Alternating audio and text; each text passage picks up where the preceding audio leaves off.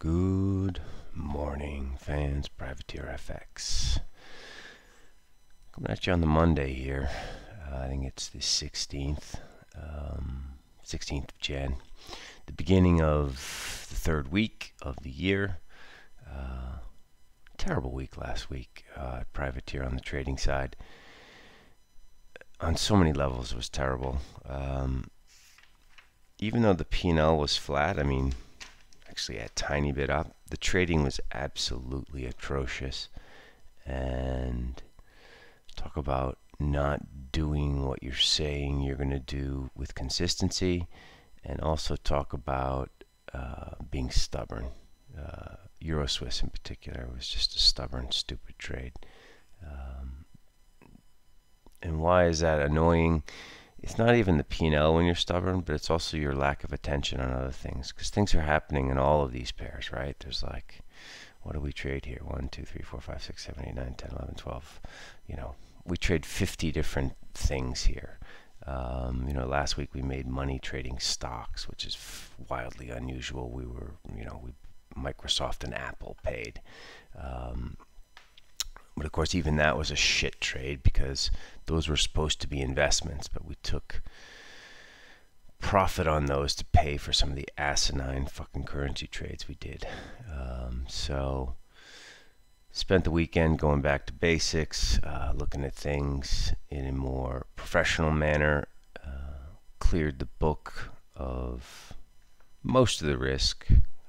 We're short bonds still. And we got a little bit of Swiss yen on. We're long Swiss yen. But the rest of it we cleared.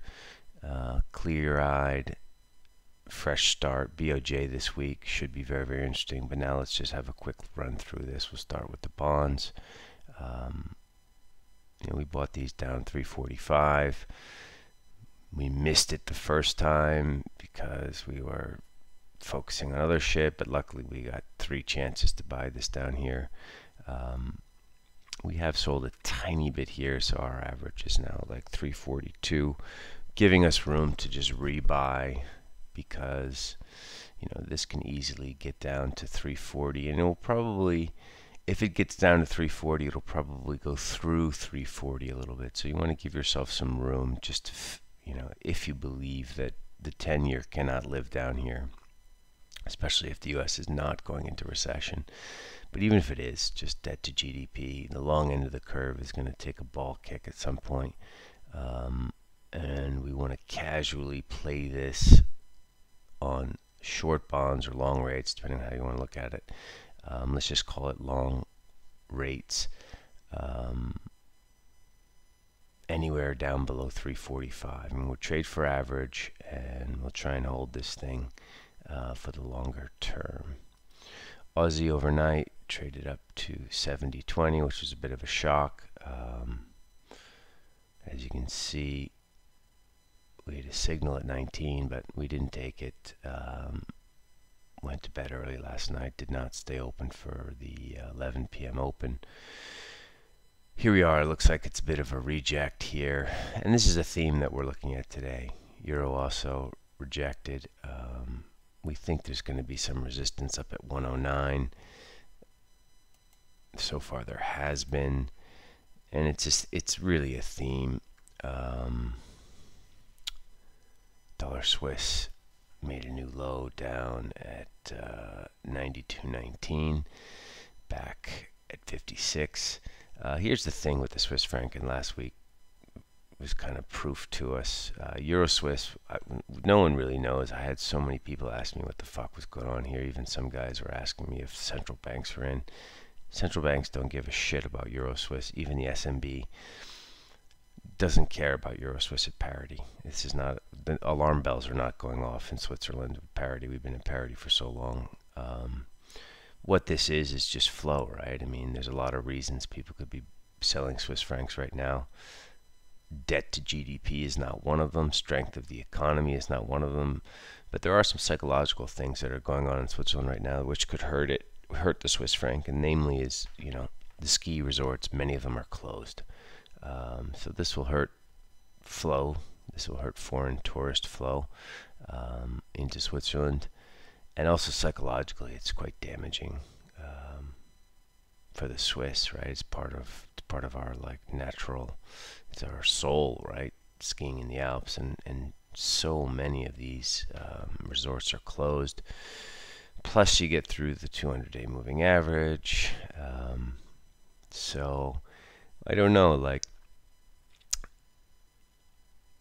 this looks like very similar to crypto. Now it looks like a buy on dip back into the 200-day. So maybe you can buy some at parity, buy some at 99.70, and start playing Euro Swiss on the long side. Also, the rate differential between euros and Swiss francs looks like it's going to widen. Terminal rate in euro is going to be around 4. Terminal rate in Swiss is going to be around 2. This is believable, but also that's also quite speculative, right? No one knows where the hell the terminal rates are going to be, and there's a million things that could change that. But anyway, this is affecting the Swiss franc, and this makes buying dollar Swiss low ones acceptable. Same as we talked about. I mean, last week we talked about buying low ones down in the below 92 cents. We did not do it. There was money to be made there. We were like being a dick for a pip and trying to get like crazy super low ones. But this strategy of picking up dollar Swiss somewhere below 92 cents, between 92 cents and 90, does make sense, especially with Euro Swiss having turned. Cable, nothing really to do at 122.41. Just chilling. You know, are we going to test 124.50? Yeah, I doubt it. But right in the middle of the range, nothing to do. We do still like selling high ones or being short Euro Sterling in general. Why? Just because we're just at the top of this range, and Brexit aside and all of the stupid shit that's going on in the UK is going to be fine, and so we want to sell into Euro Sterling strength. So this kind of, you know, can mean revert. Let's put out the weeklies. We don't do that too often. You can see up towards 90 is sort of the top end of this range. I mean, we do experience moves higher, but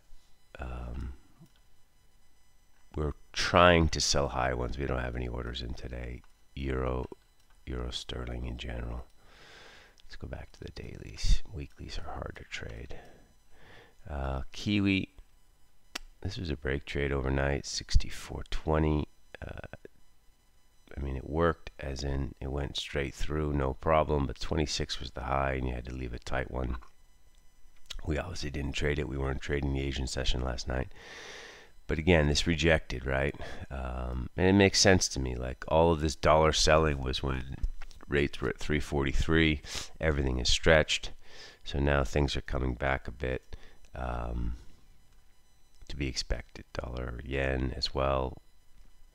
127.47, the low at the fix. We made a new low today, 127.20. BOJ tomorrow. Are they going to fool around with policy again? The analysts who I like the most are sort of arguing the answer to that is no. And I won't get into their reasoning, but I kind of also believe that they've fiddled enough. Now they want to sit. They want to get this new leadership in the BOJ settled and ready, and they also want to have a look at how the global economy is faring going into Q1 and Q2. So we're looking for no change. We're not going to have a position going into this. Swiss yen we will square at some point today. We own this from Friday. It's mean reversion trade. Wore a fair amount of pain there. We own this from 90. It went down to 50. Now it's at 31. We'll be selling this at 138.90 or break even, because we're not going into BOJ at with a yen position. Gold, same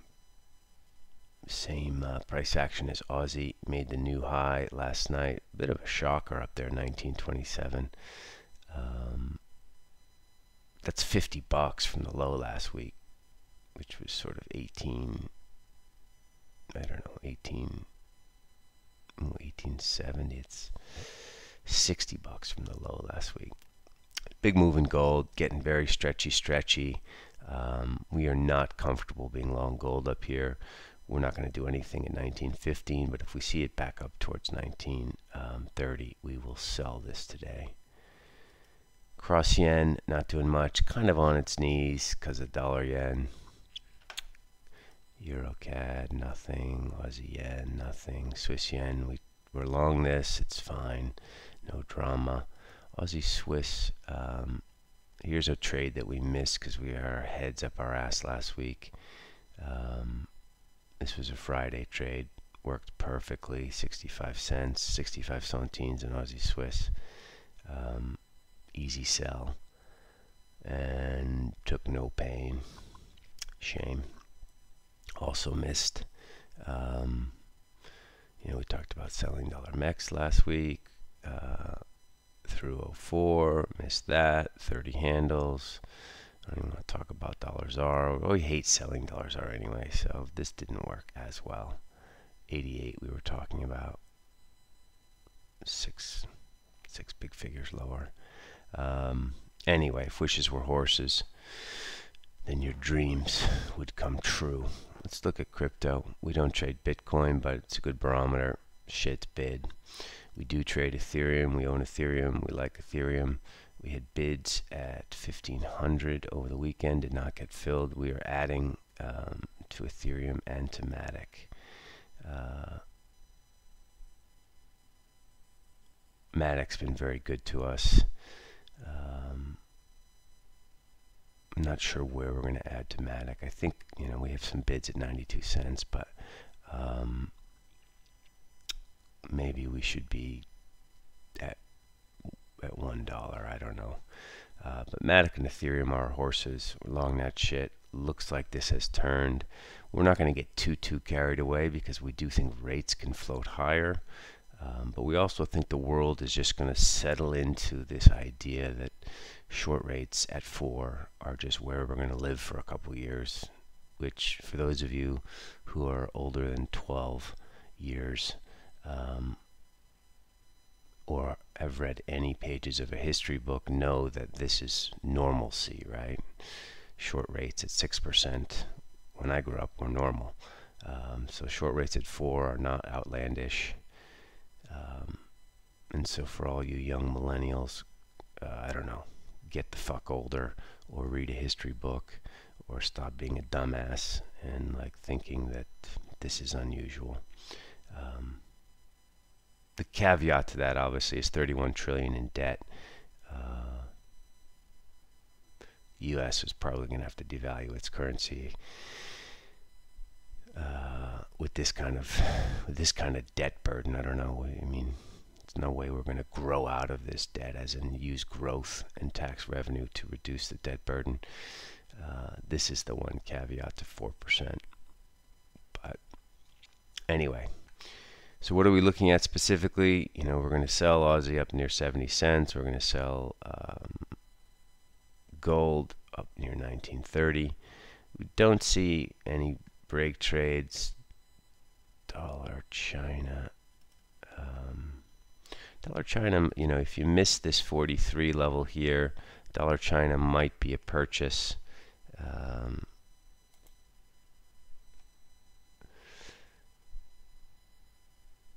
With a tight stop, so buy Dollar China into sort of 71.50, 40 area with a stop below 71 the figure. That might work. We're going to take it easy at the open. We've got our little Swiss yen, and we've got these short 10-year bonds that we're relatively comfortable with, ready to deploy more money if yields go lower in the 10-year. And so we're just sitting and chilling. Let's take a quick look at the calendar. Obviously, BOJ tomorrow. We have Bailey speaking today, 4 p.m. Obviously, it's a bank holiday in the U.S. I forgot to mention that. I think it's MLK Day. In the name of love. And then Tuesday, oh no, BOJ's Wednesday morning, European time. So we have some time on our Swiss yen. Not much going on today, U.S. holiday. We got Bailey speaking at 4 p.m. Obviously, World Economic Forum is going on. A bunch of douchebags masturbating together in Davos. And then we have CAD CPI tomorrow. Anyway, we're chilling here. We're going to be fading extremes on the dollar pairs. And otherwise, short U.S. 10 years. All right. I'm finished. Talk to you tomorrow. Ciao.